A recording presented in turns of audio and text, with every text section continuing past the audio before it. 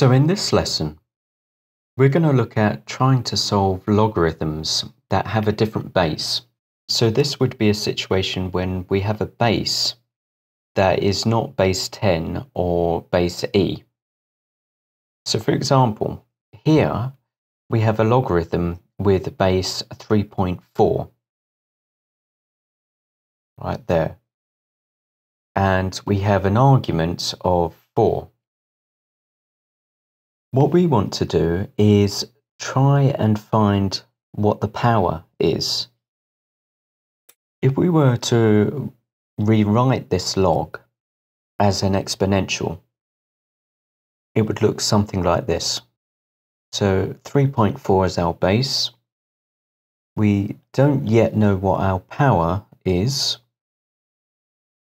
but we know that this sum here is equal to 4. So there is a formula to solve this type of exponential. And I'm going to write this out now. So the formula is log to the base a with an argument of x, which is equal to log to the base b with an argument of x, divided by log to the base b with an argument of a. Now with this equation, we can set a equal to 3.4, and that will be our base up here, and our argument x will equal 4. Now, because we can solve base 10 logarithms quite easily using a calculator, we can set b equal to 10. So these will be base 10 logarithms here.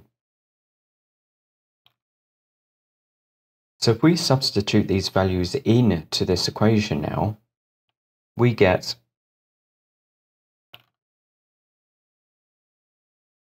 log 3.4 with an argument of 4 is equal to log 10 with an argument of 4 divided by log 10 with an argument of 3.4. We can solve the right-hand side quite easily using a calculator, which we can do here. This calculator here, and we've got 4 log, I'll store that in the memory, and we've got divided by 3.4 log 10, and that's our answer. So our power here is equal to 1.133 to 3 decimal places. Now we can test out our power here by writing the exponential. So if we got 3.4 to the power of 1.133, that should come close to 4. Let's see if we can get this value.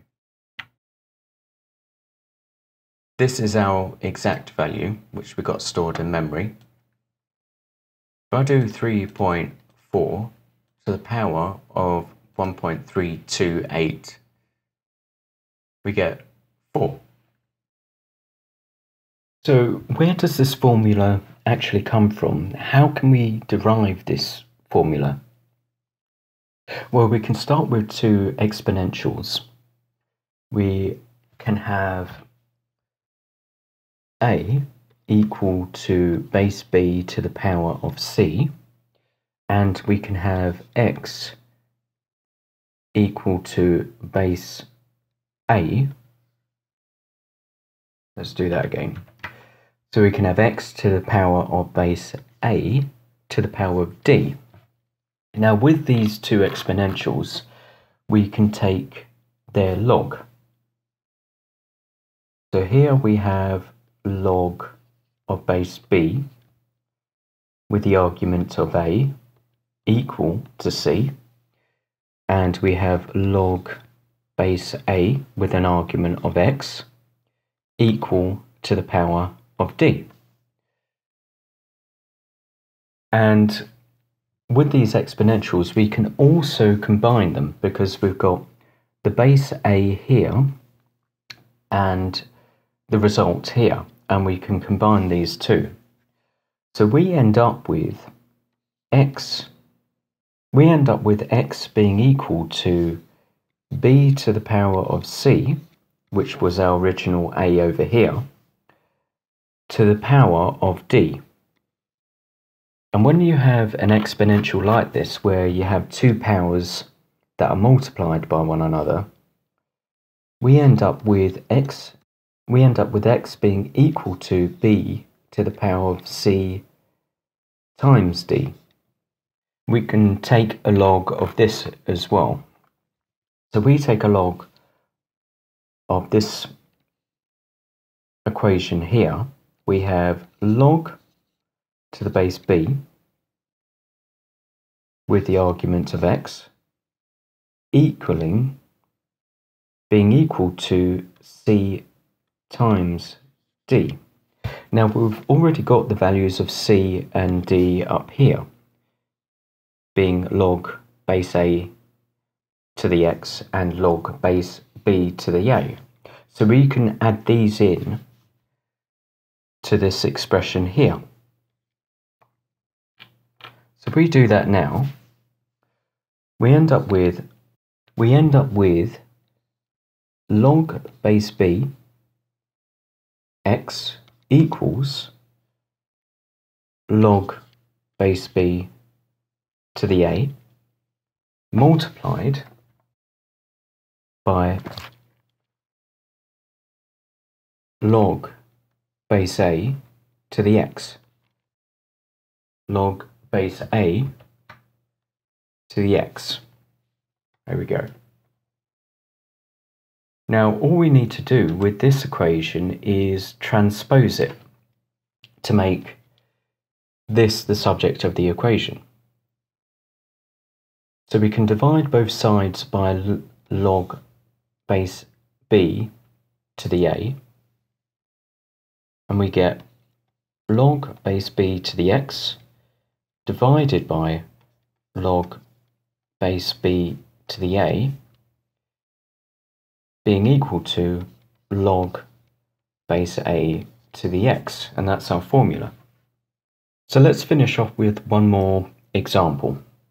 So if we have log to the base of 2 with an argument of 3.66, what does that equal?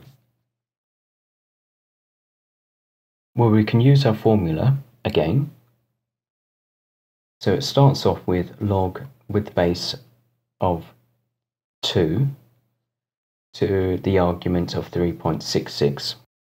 And if you remember back to our formula,